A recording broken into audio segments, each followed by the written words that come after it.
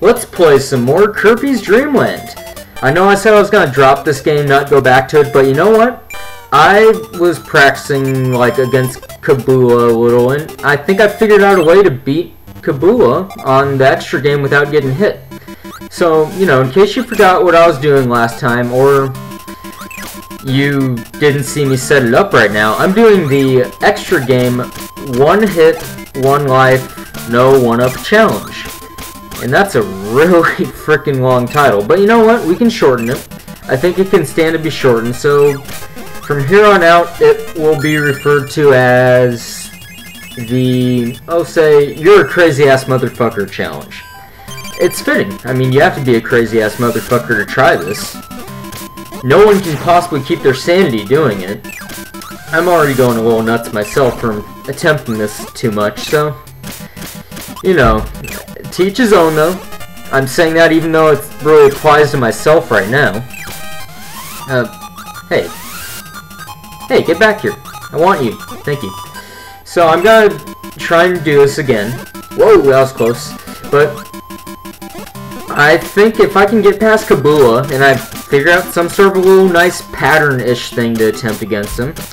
So, if I can get past him, I can cruise through the rest of it pretty easily.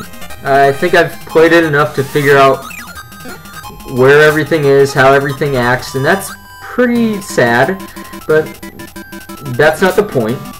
I think if I can manage to beat this, then, you know, I'd prove that Kirby's Dream Land can be used as a device to measure the size of E-balls, and actually increase the size of E-balls.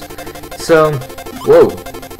That was not a good place to stand, but it's just a hypothesis I'm working with right now. This is the scientific method in action, definitely.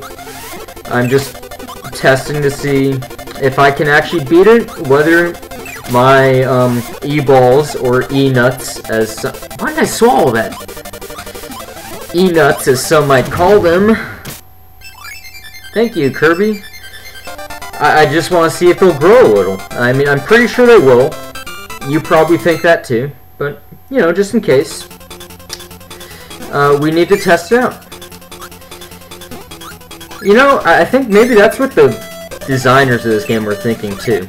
You gotta wonder. I mean, it only has 2 difficulty settings, but they're so freaking. What? Get away from me! Get away from me! Get away from me! No, how did I get hit there? I don't care. Okay, thank you. That's good enough. I don't want to ever go back there. That's probably the hardest part of the early levels. So, you know, they were probably thinking like, hey, dude who, they probably just were making it up as they went along. The dude made the game for children, then they're like, that's way too easy. I can beat that without getting hit. And then he's like, oh yeah? Well, try this. And then they're like, okay, well I beat it. And then he's like, oh yeah, but can you beat it without getting hit? And then they're like, well, I don't care. And then he's like, try it, bitch. And then he makes that config mode, and then from there on out, Hal's staff was just a bunch of sadists and masochists. That's all I can figure from it. Of course, they probably said all that interaction right there that I just talked.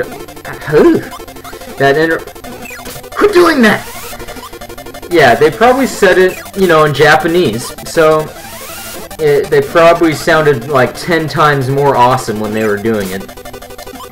And that's okay. I can live with the fact that I can't really speak Japanese and not sound totally awesome, but it's not something I'm gonna lose sleep over. Oh! I might lose sleep if I can't beat this, though. Pretty sure I can.